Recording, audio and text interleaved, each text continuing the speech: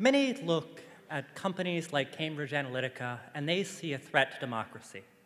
Now, I'm willing to concede that there may be some potential risks in companies with no regulatory oversight using private personal information to mass identify people's psychological weaknesses in order to manipulate them for the highest bidder. But more importantly, data from companies like these could be critical to answering a vital question that's been stalking mankind for millennia. Do vampires exist? In the next 2 minutes, I'll show how not only can we answer this question, but we'll be able to build a database of every vampire in the United States. Now, fortunately, Cambridge Analytica is just the tip of the iceberg here, so we have a lot of potential suppliers for detailed profiles on everyone in the country. Aside from digital giants like Facebook and Google, there's a huge number of data aggregation companies such as Axiom and Experian. Now, companies like these have thousands of data points on just about everyone in the United States. Now, what these look like are something like this. Now, for those of you without superhuman vision or a pause button, it's essentially everything that's ever been written down or recorded about you and might have any potential relation to your behavior in the future. Now, in case you're worried, companies like this are very worried about privacy, specifically the privacy of whoever is buying data on you. They have resisted all attempts at investigation by Congress or the FTC and just laughed them off. So don't worry, we don't have to worry about getting caught by the vampires just because we're digging into this. So we start with phone metadata. Phone metadata can be incredibly revealing.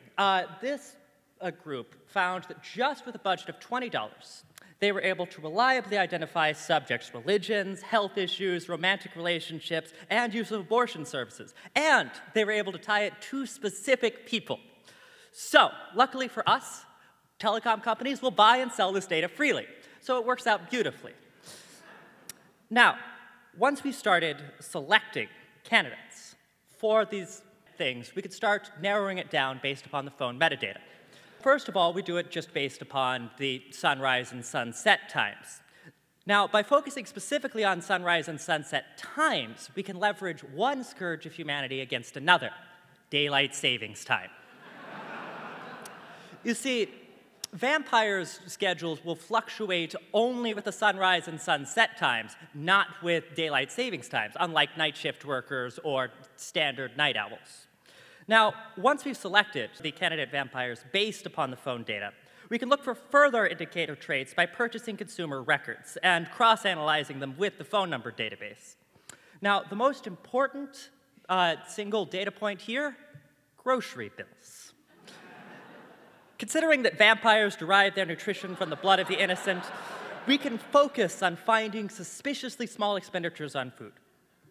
Next, our verification teams focus on the candidate vampires and look for them based upon,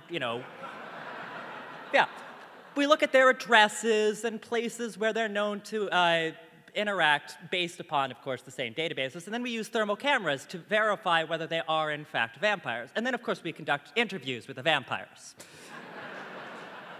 This allows us to further verify, fine-tune our model, see if anybody slipped through the cracks, and then we can use machine learning to further identify other vampires. Now, in case we find that ultimately vampires are just a myth, this still has other applications. For example, we might find that there are criminal records which correspond to the lunar cycles, in which case we've found werewolves.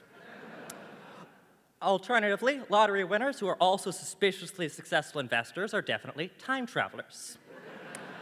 And people who buy things around the world without buying plane tickets to those locations are, of course, wizards.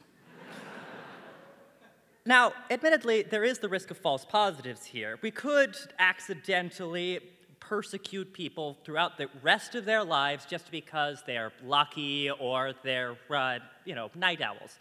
But like the data brokers, we'll consider them acceptable casualties.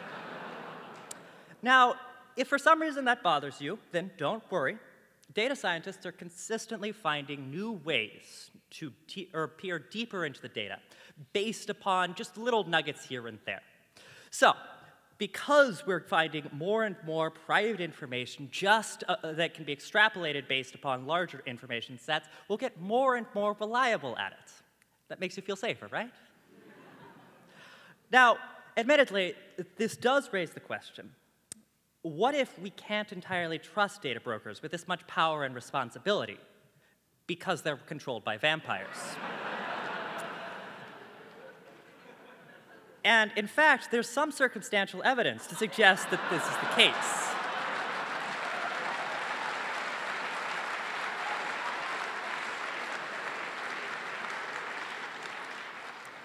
If this is true, then we're totally screwed. Not only do data brokers have more detailed information on us than any totalitarian regime in history, their science to understand and leverage it for manipulation is far more advanced than any previous propagandist. And their customers include nationally elected politicians, government agencies, and most large corporations. So I recommend that either we start demanding more transparency from these companies or we get comfortable being cattle. Thank you.